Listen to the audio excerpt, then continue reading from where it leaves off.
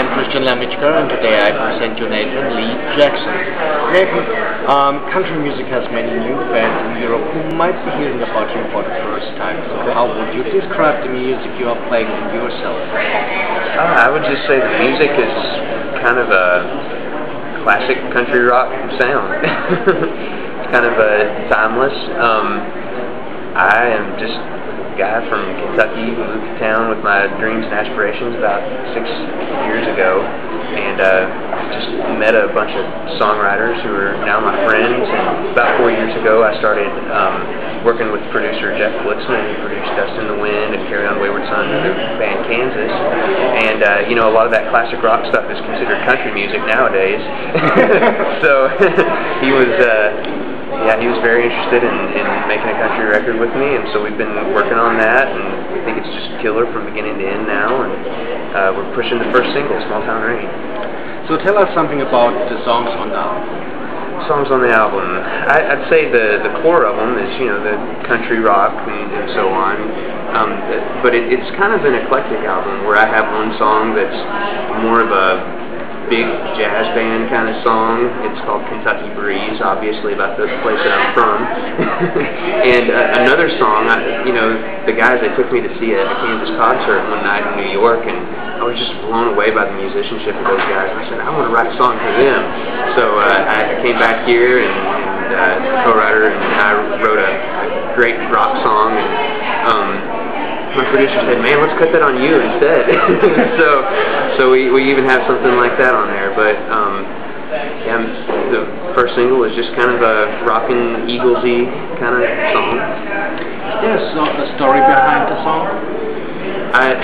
You know, actually, it's just kind of one of those little slice of life songs that I wrote around all my experiences growing up in a small town, Winchester, Kentucky.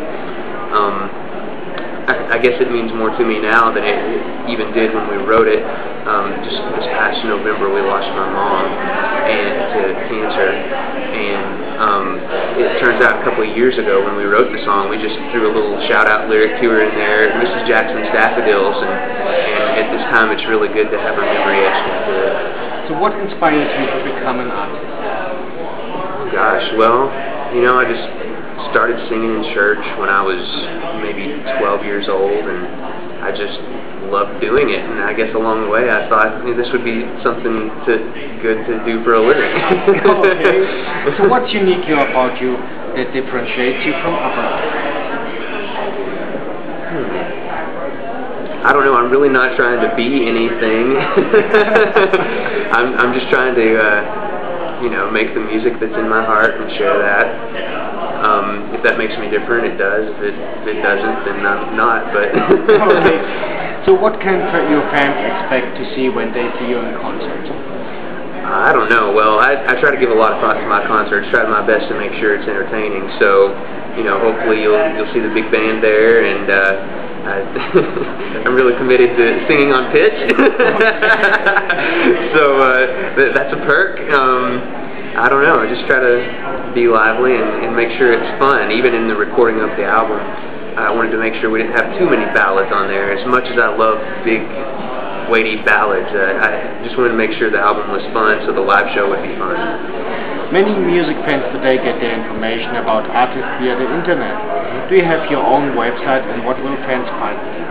I have my MySpace page, myspace.com/Nathan Lee Jackson, and we have a video from the radio tour that I'm presently on. I was in Denver and Salt Lake City this past week, and I'll be in Pennsylvania and just all around the country in the coming months on my radio tour. But I have a video of one of the radio stations on there. I have 4 songs from the album.